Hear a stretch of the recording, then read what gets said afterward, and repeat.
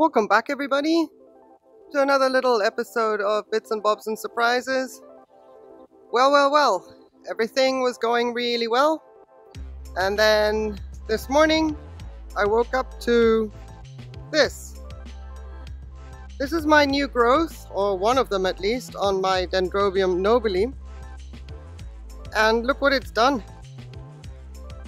It has completely collapsed and rotted off from the crown. This is mealybug damage, and for some reason that bougainvillea that I keep so trimmed next to my Top Gun hot shelf on the east facing side of my property, it still produces mealybugs, and I can't seem to control them as well there as I am able to control them on my orchids. I have two orchids that are currently magnets. Although I have my tortilla under control, I saw them, took care of them, everything is tickety-boo there. And then I saw this Nobile a couple of days ago, was showing little fluffy things, and I'm like, okay, took it off the shelf, put it in the shade, let it cool down a bit, and then I sprayed it profusely with alcohol, and I'm extremely surprised to see these leaves have just popped off, and there was rot inside, and this new growth is soft and there's rot going on in there as well. So we're going to address that, take care of it, and get rid of it. So because the rot is so close to the base here, I'm not going to worry too much about cinnamon and the like. I don't want to affect the base of the plant in such a way that I might compromise roots that are going down in there. You can see the roots growing there. It's too close for comfort. I'm going to take the educated risk of just cutting off this growth and treating the area with hydrogen peroxide.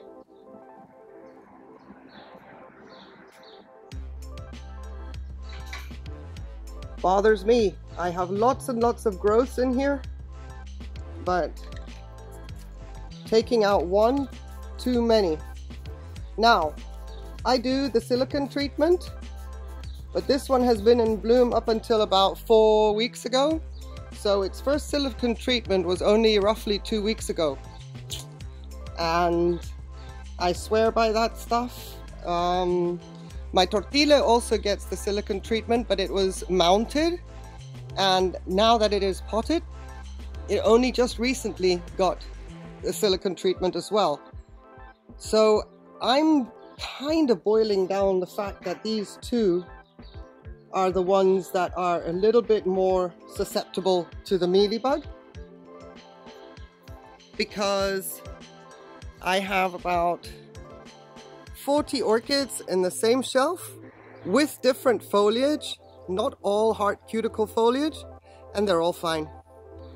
My maxillarias are fine, they're okay, but you can see this is not a good bulb, and it started from the top.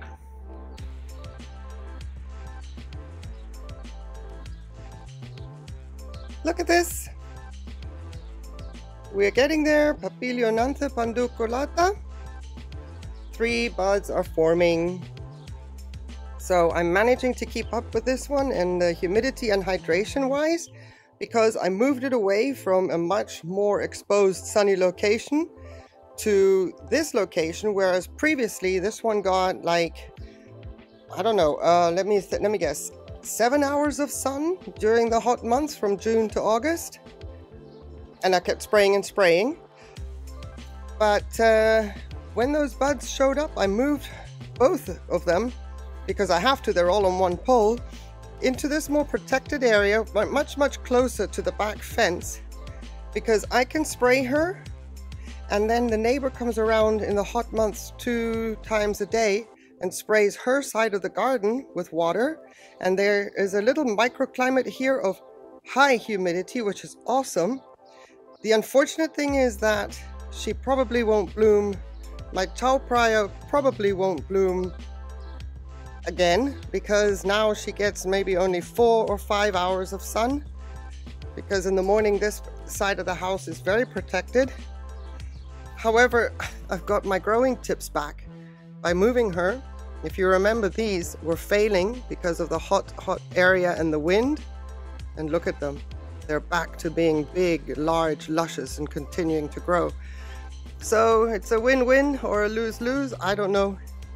But I'm still waiting for blooms on the Chao Praya, and you can see how much she has grown. This was the hail damage from early spring, and this is the section now from here on up that is growing clean, and that is so far the summer growth. But no blooms, no spikes, no sign of nothing. Papilionanthe, however, is holding on, and we still have this spike. So I'm looking forward to at least getting one bloom out of this community totem pole. Holcoglossum kimballianum is growing fantastically for me.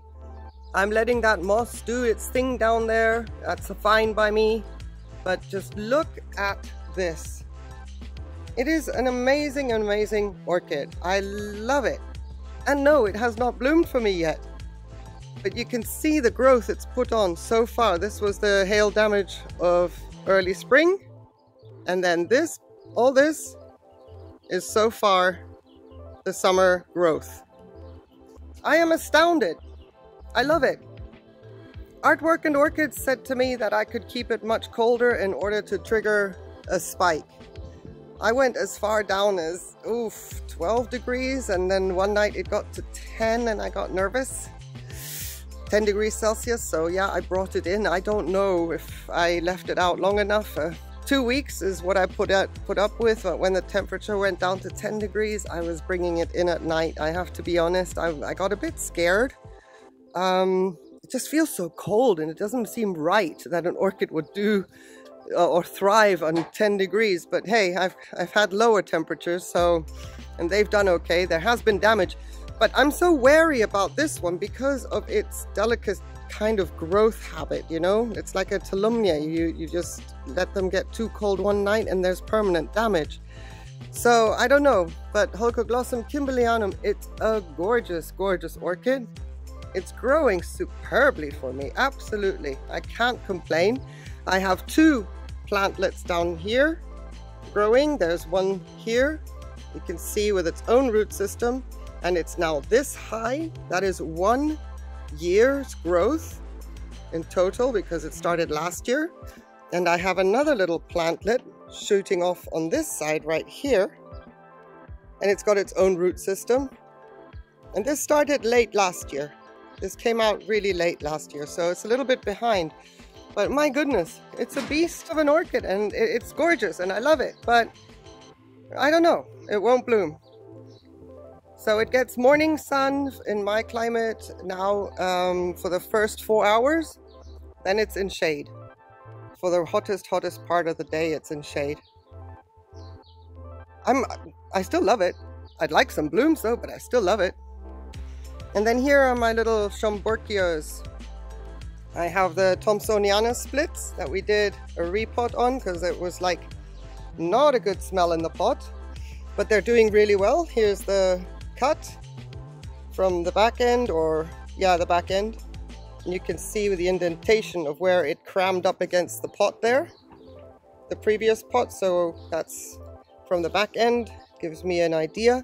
And then you can see now the new growths are developing beautifully. The root growth is astonishing. It's coming on really well. And yes, Michael McCarthy, I have them now in full sun. From morning till evening, full sun. Here's the second growth. And they are coming on superbly. Here's the other piece. Maybe the front piece if one wants to consider that. If you remember, it was growing like in a semicircle. So it has 2 growths coming along. They're not as far developed as the other piece, but hey, there's plenty of time. And I do spray the surface of this these two pots regularly because I don't want the leca to get like too hot or something, so I make sure that the roots continue growing. And then here in the back is the tibicinis. I am trying to get it to grow in this, my preferred method of leca and self-watering. It's a hit and miss situation. I've had 3 new growths since I got it a year ago. They're very small and stunted, but I don't see that this plant has been around for too long. You can see the back pseudobulbs here are smaller, and then this one's drying up. That's okay. But this is the biggest growth yet.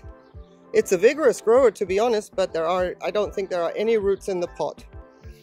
So I'm also contemplating what to do about this one, whether just to stay patient, because I don't see any other deterioration on this plant. And I'm watching closely to see how the pseudobulbs are responding, reacting. The fact that one is shriveling up, oh, that's fine. I'm not too concerned about that. It can happen. But I'm watching closely regarding roots, if there's further shriveling, if I need to intervene. But it is really well positioned for any root growth to go into the pot. So far, no dice. But we can wait and observe. So these are my Schomburgkias or Myrmecophilias. Just a quick update on these guys. Ah, yes, the days when I was mounting with sphagnum moss. That was not so long ago, but there's other inspiration going on in my head, so maybe this will be the last time I mounted with sphagnum moss, but we'll see. But this is Ionopsis popcorn Haruri, and you can see that one new growth has kind of failed there. It still has a little bit of green inside, but it's a goner, I think. The second new growth is developing nicer roots than it did prior to the mount. I had this in a basket with small lava rock. It wasn't doing anything for it. The pseudobulbs are still as shriveled as they were when I mounted it again. So I'm not seeing any progress there. But we have one spike coming, as you can see. Look at that. It's better than nothing. So I'm hopeful that maybe the other growth will produce a spike as well.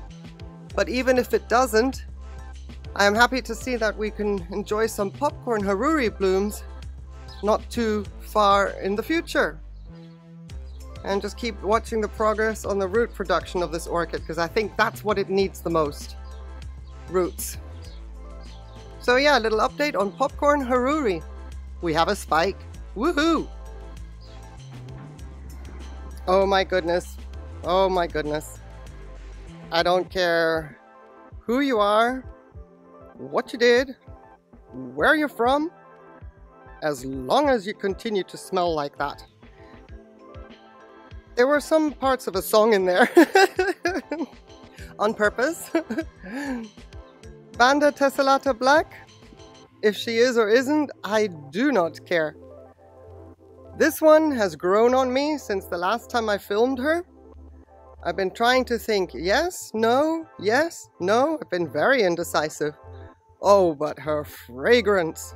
I am sold. I am sold on this. The jasmine is as intense as one would expect. And it comes in through to the living room when it's a warm night, which we have now. Oh, and I know who's playing. Gorgeous, gorgeous fragrance. Maybe not the most striking of blooms, but there's a certain daintiness and prettiness about them. But boy, you smell like that. Ooh, you are a keeper. Whoever you are. I love it.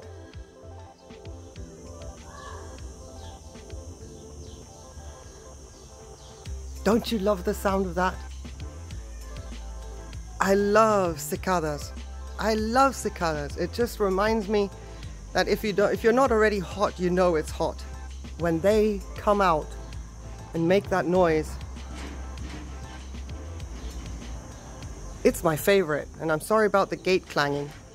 It shouldn't get interrupted like that, but isn't that a gorgeous noise? It just oozes heat and summer and everything that I like. And I like this little Neofinetia as well. On my label it says Rainbow Forest, But yeah, I do believe it's a peaches. It has the hallmarks of a peaches. And it smells gorgeous. So rainbow forest or peaches, whoever you are, you're pretty. And you can stay. Love it. But just to sign off, look, I mentioned in my Blooms For You video that normally, well, last year I got 3 spikes, and here we have spike number 2. Haha. So let me just turn her around. Spike number 2. Lovely jubbly. Fantastic. Opening up. But there's more. Spike number 3. I like to see that a lot. That gives me opportunities and options. But there's more. Spike number 4. Where can I see you? There. Spike number 4. I'll take it. I'll take it. So I can't see anything on my screen. I hope that was in focus. In the meantime, let me turn you around again because you're prettier on this side. Thank you everybody so very much for watching. Quick update of some things that have been going on in previous videos. And a little bit of rot to deal with. Surprise, surprise. I am anyway. But thank you everyone. I really appreciate your company. And I hope that you enjoyed a little bit of the sound of the crickets. It's one of my favorite. It's music to my ears. Have a wonderful day everybody, and I'll see you next time. Bye.